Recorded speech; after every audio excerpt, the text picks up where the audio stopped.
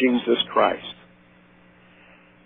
The apostolic anointing that you have bound these many centuries is now loose to the church, for the church has not made herself ready. And I said, and they said, oh, well, we'll be going then. And as they begin to spread their wings, I said, and you will not, but because, as according to the book of Jude, you kept not your first estate, you are to be bound with chains until the great day of the Lord.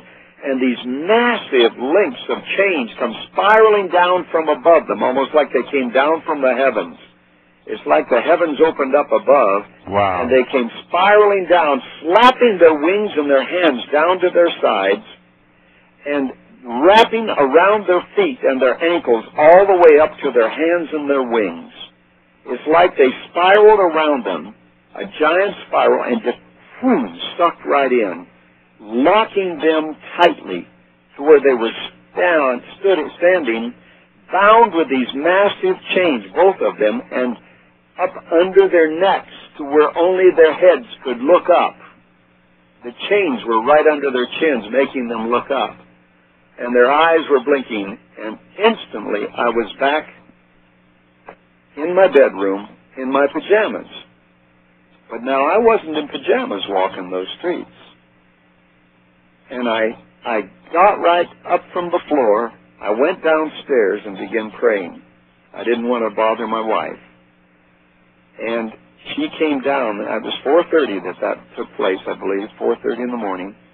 And she came down the stairs about 7:30, and she looked at me, and she said, is it anything that you can tell me? What happened?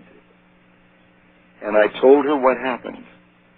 Well, that morning, about 11 o'clock, a minister couple had lived in Portland and moved up around the Seattle area, had called, and they were in town seeing some of their children. And they said, we haven't seen you for, I think they said a year, 2 years, whatever it was. We'd love to come by. Now, we're going to be with them for dinner, so we'd like to come by after dinner. Could we come by about 7 o'clock? And I said, well, sure, that's fine. We'd love to see you. So they were scheduled to come by, so sure enough, they came by.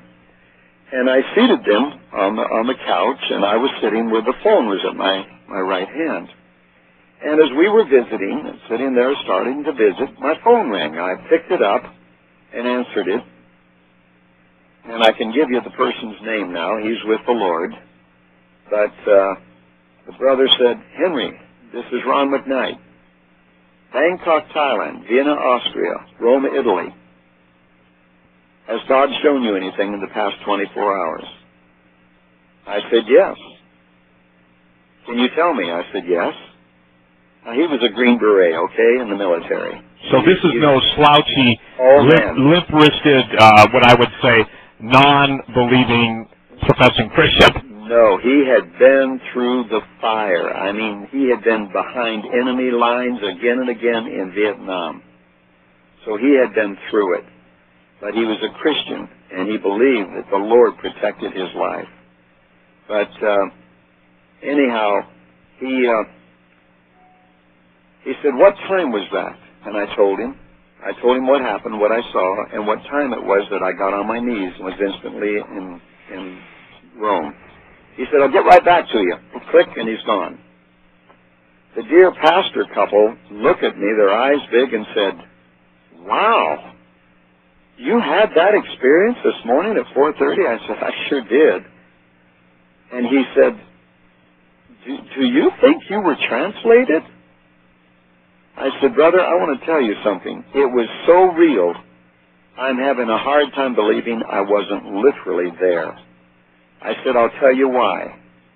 When I came back into my bedroom this morning, the first thing I did was smell the sleeves of my long-sleeved pajamas. Because if you're walking in a big city like that, they will smell of diesel fumes, you know. Absolutely. I know the exact smell. And that's why I thought I was literally there.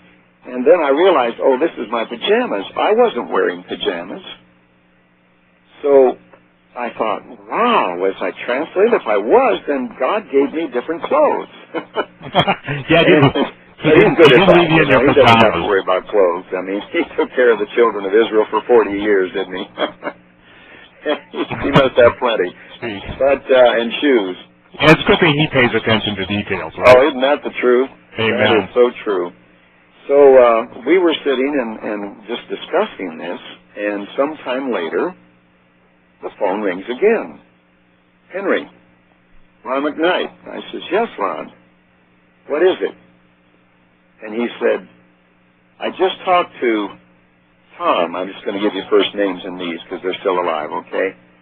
And they've asked me not to give their full name, okay? But I can give Ron McKnight because he's with the Lord. I just talked to Tom in Vienna. I just talked to Jamie in Sacramento. I just talked to Dave. I won't tell you where he is. And I just talked to Frank. And he goes down the line naming all 6 of these. 5 of them plus himself, of course. And that would be 7 of us. And he says, Henry, my phone's been ringing off the hook. I put down the time with Tom. I put down the time with Bob in Bangkok, Thailand. I put down the time with the brother up here in the north.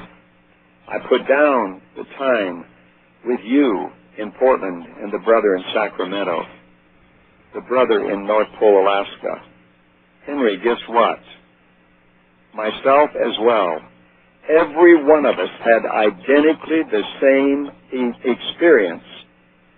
We calculated our time, and that's what you were the last one I called. We calculated our time. Every one of us, it would have been 4:30 in the morning in Portland, Oregon, no matter where we were in the world. We believe we were translated. We were following you. We were praying. When you lifted the first iron door, I lifted the second one. I said, that's right. In the experience, you did, Ron. You went around and lifted the second. And he said, you stepped over and went down, I followed, and the rest of us followed. And he said, we heard your voice. We heard the authority. We never saw the big angels, but we saw you pointing to the left first and then to the right and speaking to those fallen angels. We believe we were translated because every one of us had the same experience. We all thought maybe we were in Rome. And the same thing you said to me, we smelled our clothing to see if we had been walking in diesel-fumed city like Rome. What do you think this means? I said, I think it means exactly what the Lord commissioned us to do. Do you realize since that time, in when was that? I said, I don't have it in front of me here. Well, it was 19 years ago. So 19 years ago. From that time, do you realize that there have been so many coming forth and saying now, we have so many that say they're prophets, and so many are prophesying, you know. So many are prophesying this and prophesying that you're an apostle, you're an apostle, you're an apostle. And I don't know how many of them are actually apostles, but I have to tell you something, in my opinion, a lot of them are not conducting themselves as apostles. Yeah, it was November 1989 at 4 a.m. in the morning. Right. 4 a.m., 1989, 4 a.m. in the morning. But Henry, let's take that. Apostles, apostolos means master builders. And I can tell you this, every real apostle and every real prophet I've ever met doesn't go around with it on their calling cards. That's the truth. I believe that, brother. I believe that. It certainly isn't on mine. I've had a lot of people prophesy over me that I'm one. And I say, listen, leave me alone. I'm just a simple prayer walker.